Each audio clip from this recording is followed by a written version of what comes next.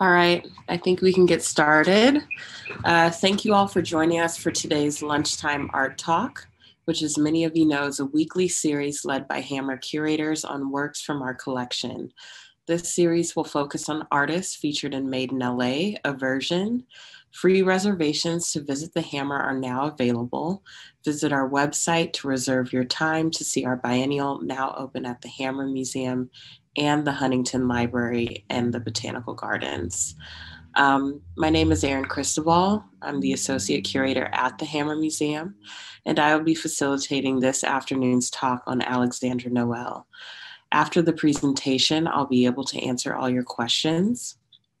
And just a few Zoom notes before we begin. When the presentation starts, please select Speaker View in the top right corner of your screen, and in the top middle of your screen, please click on View Options to ensure side by side and Fit to Window are checked. Please note that today's program is being recorded. You have the option to toggle your camera on and off using the camera icon in the bottom left corner. Whatever you're most comfortable with. You will remain on mute until the end of the presentation, at which point I will unmute those who have questions. During the presentation, if you have any questions for me, including any technical issues, you can ask those using the chat feature at the bottom of your screen. Okay, let's get into it. Can we pull up the first slide, please? And for those who are looking at the empty bookshelf behind me, I just moved into a new office. So yes, I promise I'm a curator. Yes, I promise I'm an intellectual. And yes, I promise you I have a book collection and I read. So let's get into Alexandra Noel. So as I mentioned, Alexandra is in the current iteration of Made in LA that's currently at the Hammer and the Huntington. And I was really intrigued by Noel's work because I hadn't seen the work before, but obviously I think something that I was immediately struck by was the small scale of the work. And this installation image kind of gives you a sense of how small these works are in the gallery. And I would say they're some of the smallest works in the show, actually. So I think this thing happens as the viewer, which I think is what Noel is intending to do, which is as soon as you witness this very small grouping of paintings, you're immediately sort of drawn in, I think, in the way that you would sort of encounter a screen, perhaps, or a tablet, right?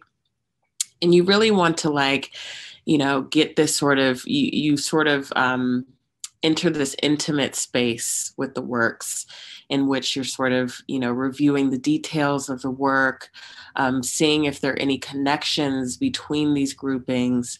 And, ultimately, I think what this grouping does, which Noel refers to as a family, which I think is really interesting considering some of the themes throughout her work, which we'll get into, is that you're actually sort of confronted with this sort of sculptural mass, right? Even though these paintings are, in some cases as small as a cell phone, together they sort of collectively present as this mass. And not only this mass, but this sort of sprawl that's happening, this taking up of space in the gallery that I find really fascinating.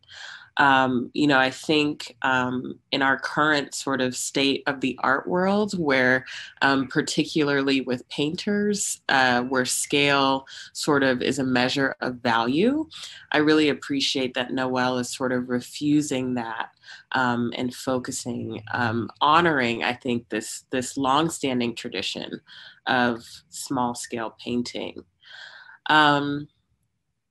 I think that there are a few artists that come to mind, painters in particular, when I witness Noel's work that I want to speak to certain artists that are definitely favorites of mine or certain encounters that I've had. And I really appreciate that Noel is sort of a part of this larger legacy. Um, One of the first artists that I'll mention is Leonora Carrington, who was a surrealist, who was British born, but is Mexican, and was also not only a painter, but a novelist. And I think this is really interesting considering Noel is also a writer. We can go to the next slide. And, I think there's something that happens in terms of Noel's work where there's sort of a clear sort of transition or interlocking between her writing practice and her painting practice. And Noel in particular is really invested in film, really invested in the cinematic realm. And you can really see that sort of come out in the works here.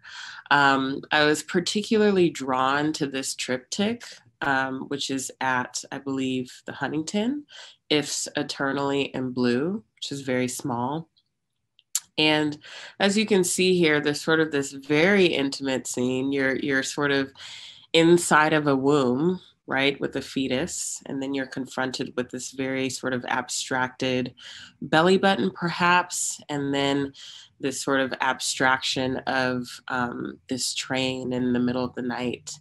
And, your mind does this thing where it's sort of trying to put together these three sort of seemingly disparate images.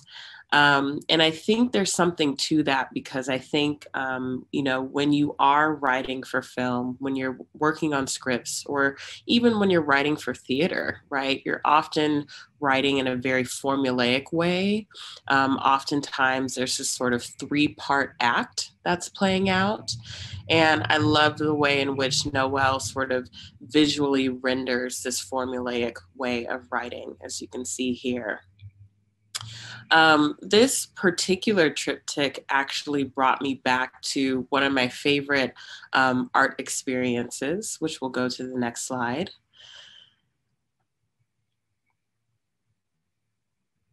We'll go to the next slide. Thank you. Which was actually Noah Davis's last show when he was with us in 2013 at Tilton Gallery. This piece is called Stacked Cubicles, My Last Art Fair, in which you see these three very small works sort of installed in this environment. And what was really fascinating about this environment is that you would essentially step into it, and these walls would sort of silence the rest of the gallery around you. So not only were you, again, sort of confronted with this very intimate womb-like scene, or, sort of on the precipice of birth, but you were sort of, there's also this silence around you. And so I love the way in which Noel's work also evokes the sort of same feeling and really brought me back to this moment. We'll go to the next slide.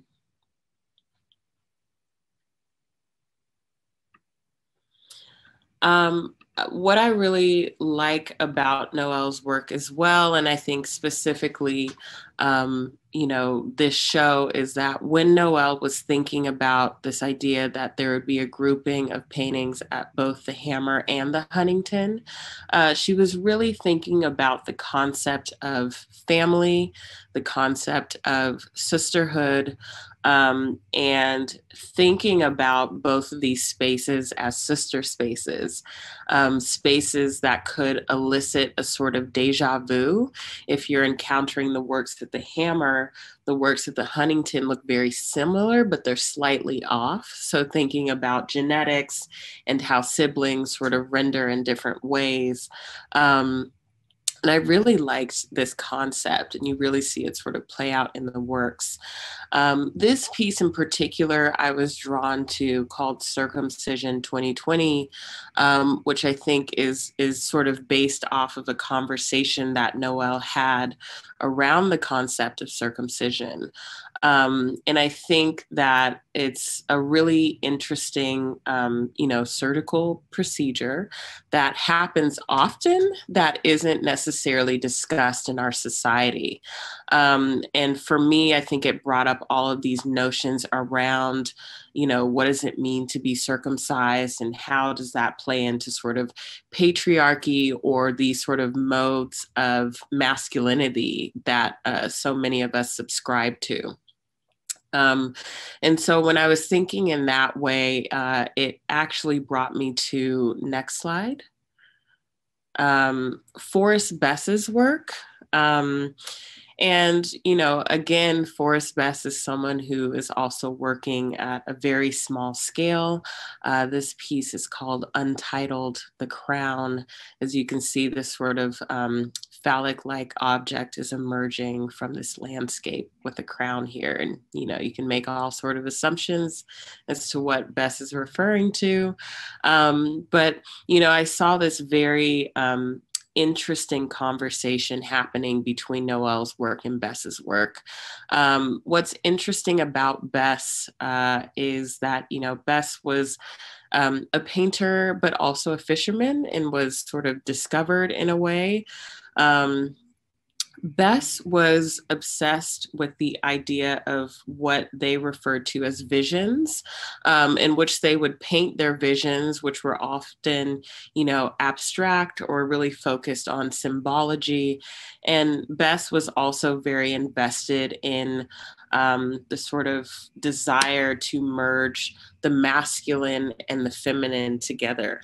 This was sort of an ongoing pursuit of Bess's. And it actually manifested itself through Bess, in which Bess performed a surgery on themselves in hopes of sort of encapsulating or embodying this sort of masculine feminine dynamic.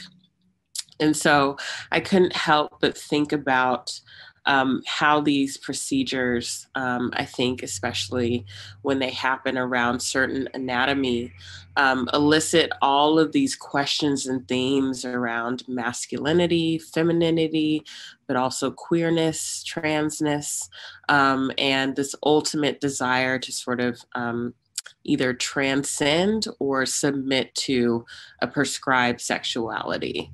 We'll go to the next slide. So as I mentioned, Noel is very invested in cinema, and we had a really great conversation the other day just about film. One of the things I love about Noel's work is when I was encountering the work, there is these tropes of tragedy that sort of underpin the work, either, as you see here, the sort of crying woman, or moments that feel like loss, even, sort of listening to the loss of a child or stillborn child, and how that sort of has a ripple effect on a family unit. But I think also there's this sort of innate humor that's underlying the work.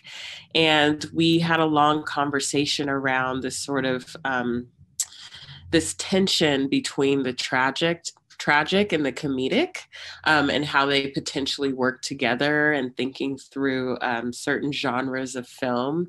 And we both kind of settled on, all of these iconic movies from the early 90s.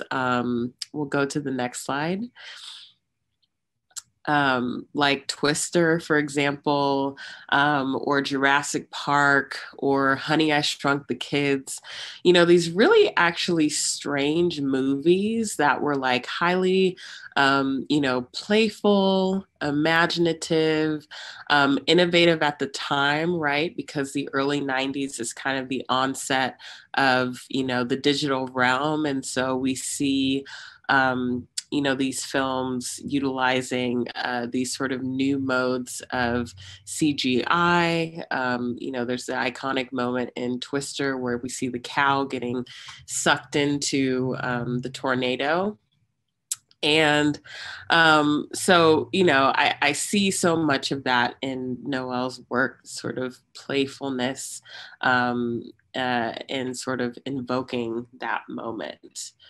Um, what I also wanted to mention, and this is something that I mentioned before, is that, as I said, Noel is not only a painter, but a writer. So Noel has a writing practice, and so much of that practice is actually rooted in, writing treatments or scripts. If you have your hands on the Made in LA catalog, Noel actually has a treatment featured in the catalog.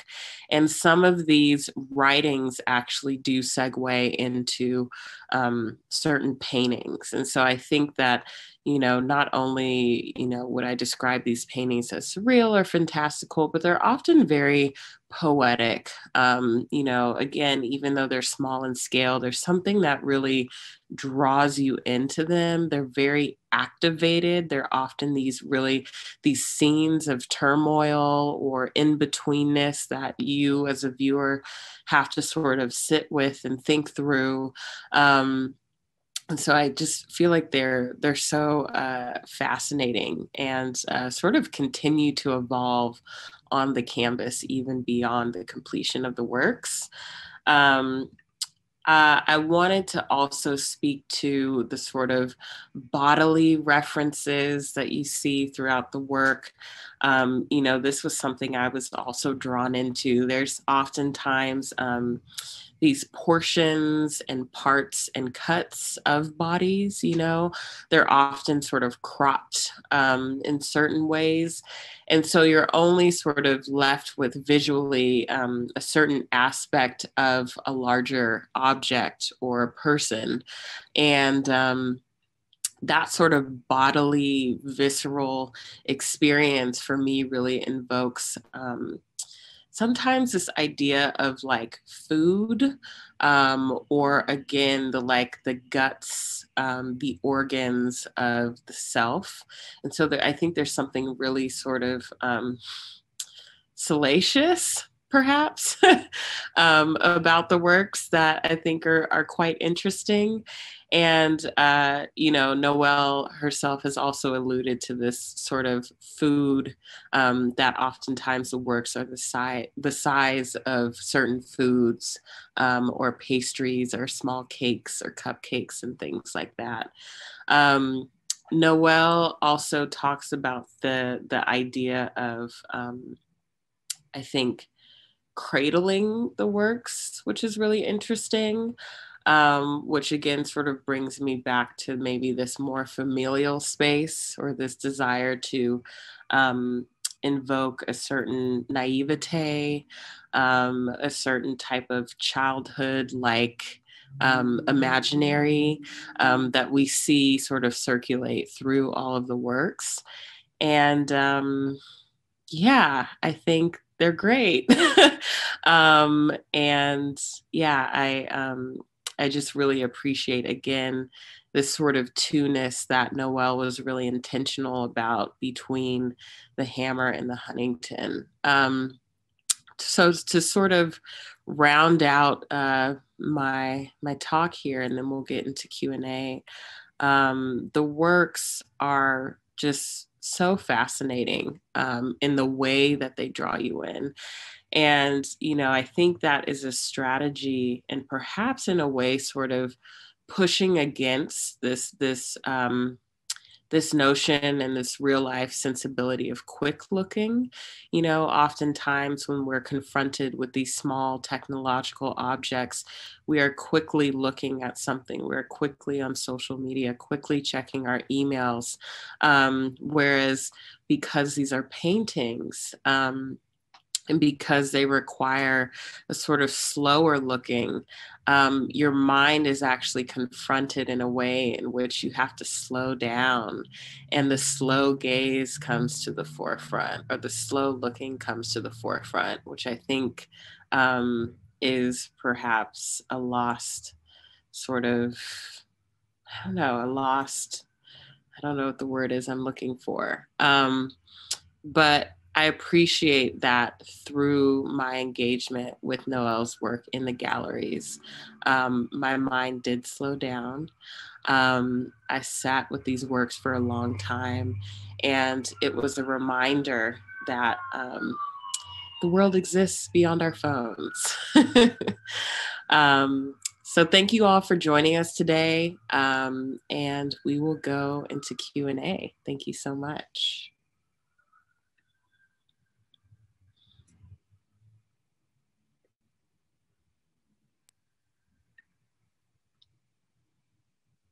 Charles, you can unmute yourself. You're muted, Charles. Okay. There we go. Got it? Okay. I don't know if mine's a question or an observation, maybe an affirmation of what I think, but it seems that there is a, sort of a common theme in 2020 Made in LA, in that there is more to be thought of or found in what is not there than what is there. Is that a fair observation? That's pretty prolific, Charles. I'd have to think about that one. I agree with you, right, in general. And I think to sort of bring it back to Noel's work, that's definitely there, right? When I speak to this sort of cropping that she's intentionally doing, you get certain parts of body parts or certain parts of objects, your mind is really left wondering with, what's on the other side of the canvas or just off the borders of the canvas. And so your mind does this wandering thing where perhaps it creates its own narrative based on the sort of breadcrumbs that it's given throughout the work. So I definitely see that manifesting in Noel's work. Thank Well, you. I noticed that the long piece, that could also be a pillar. And when it's a pillar, you sort of reach up and try to find, what's up there. It's sort of like the column that the other artist has in the show, that it holds something there for you to think about, as opposed to just being a fixture, if you will. Yeah, absolutely. It's the verticality of that work definitely mimics The Pillar by Aria Dean in the same gallery. Yes. And beyond that actually mimics the columns and sort of architecture of the Huntington. So there's this larger connection that's happening in that particular gallery. Thank you. Any other questions?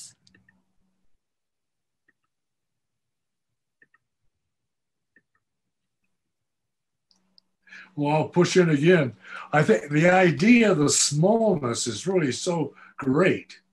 I mean, you can't possibly experience what it must be like to be in the actual museum or in the display wall, because they're tiny. It's like looking at a stamp collection. You almost need a magnifying glass, if you will, to really actually grasp what's going on.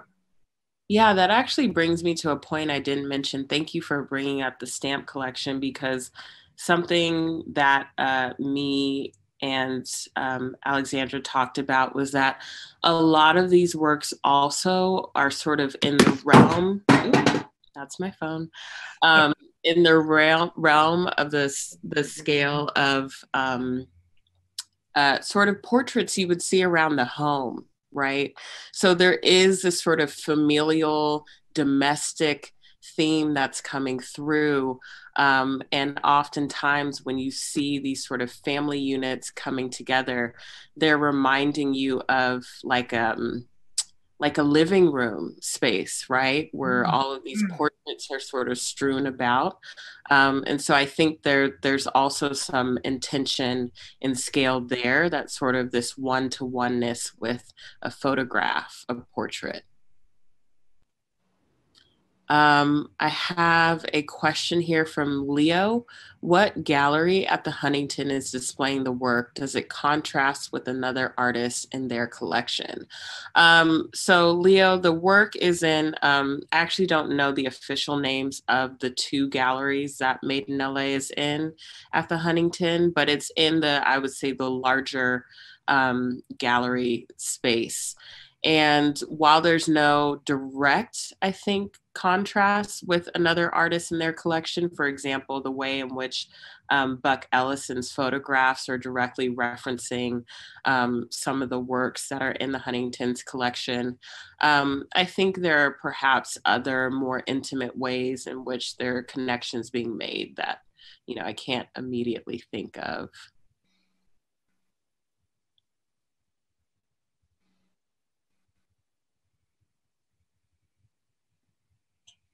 Any other questions? Don't be afraid, guys.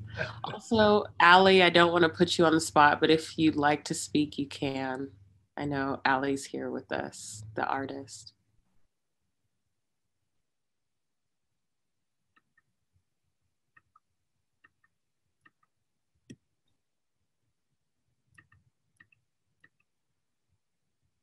Okay. I guess just to sort of round it out, again, I just wanted to emphasize that I really appreciate this small scale tradition of painting. I think it's sort of undervalued in this current art market, and yeah, I think there's something there when again there's this desire for painters in particular to scale up as a way to sort of increase value or to allude to the fact of some sort of like prolificness, when in fact, I would argue that all of these individual small works are sort of prolific in their own right and tell these incredible stories. So if you haven't gone to Made in LA, highly recommend that you do. And yes, come see both of the shows. Again, as Noel mentioned, she really wanted to invoke this deja vu between the experiences at both the Hammer and the Huntington. And so please come and sort of pay close attention and see those connections being made. Any last questions before I close it out? Okay. Thank you all so much for joining us this afternoon, and a special thanks to Bank of America for presenting Made in LA 2020 Aversion. To support programs like this and future programs, we invite you to become a Hammer member or donate to the museum by visiting us at hammer.ucla.edu/support. Be sure to join us at the next week's Lunchtime Art Talk, where Made in LA 2020 curator Lauren Mackler will present on Made in LA artist Sabrina Tarasoff. Thank you all and have a good Wednesday.